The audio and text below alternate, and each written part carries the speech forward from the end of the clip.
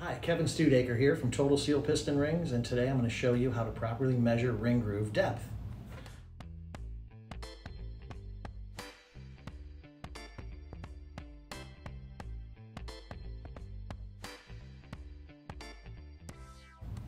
One of our most commonly asked questions to a customer is, how deep are the grooves in your piston? Because when we're speccing out a ring set, we don't know ring groove depth, height of the groove. Most people know the height of the groove, but they don't know the depth of the groove. Because you can measure the width of the groove or the height of the groove just by using a caliper and getting in there. So we'll say that's a 16th inch groove. But the next question is, how deep is the groove? Well, on this piston, fortunately, we can measure the depth because the groove is wide enough. Next piston, you go to put the caliper in, and it does not go in.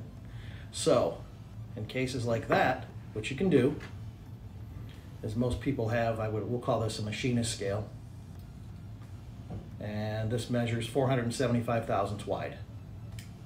So, 475. What you can do is rest this in the groove, and this is going to be accurate enough for us to sell you a piston ring. You don't have to be within a couple tenths. If you're within a thousandths, we're safe. You rest your caliper on the end or the side of the machinist scale,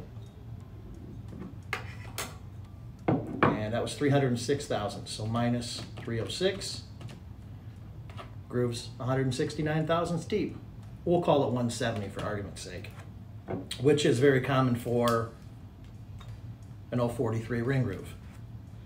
And that is basically how you measure ring groove depth when you can't get a caliper into the ring groove.